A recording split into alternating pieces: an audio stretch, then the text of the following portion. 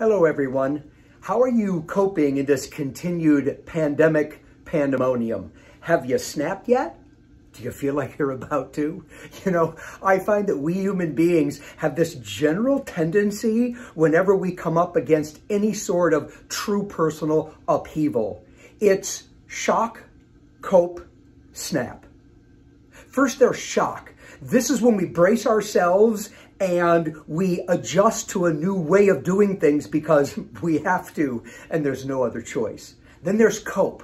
This is when we manage the new day by day, and we tell ourselves that everything is okay, that it's going to be okay. But you know, there's this underlying tension, this anxiety or apprehension or uncertainty or doubt or fear that we really don't have the time or take the time to process.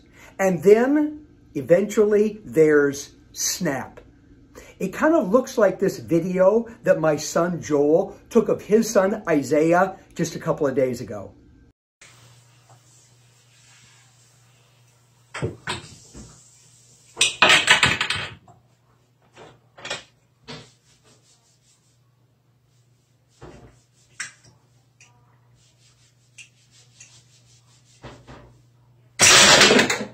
Yeah, that's a snap. And that is what happens to us when we go through these times. You know, sometimes we snap outwardly, we lash out, we yell, we scream, we do destructive things. Other times we snap internally. We go into depression, we withdraw, we lose hope. You know, we can always avoid snapping, or at least we can greatly minimize it. And it's really pretty simple, but so profound. We include God into the process.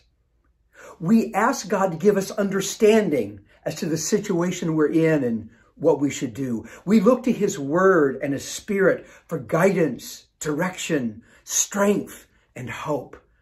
And by involving God in the process, we can actually forge a better tomorrow. So if you haven't snapped yet, don't. Include God in the process and see the difference He can make.